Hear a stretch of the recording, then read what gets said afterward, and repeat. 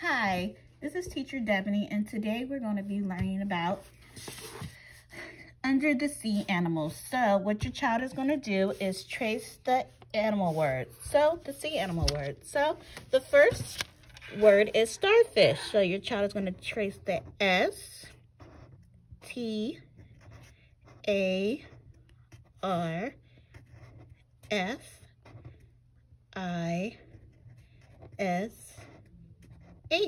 That is for starfish. The next one is sea turtle.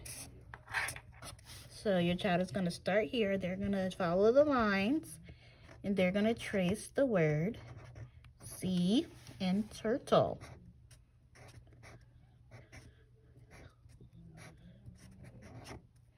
The next one is octopus. An octopus lives in the sea too.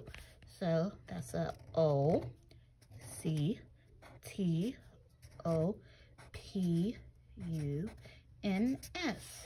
Next one is a fish.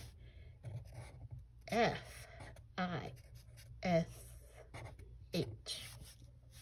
Next animal is a whale. Whale is in the ocean, and whales are different colors. There could be blue whales. There could be a black and white whale. Also, the word crab. C-R-A-B.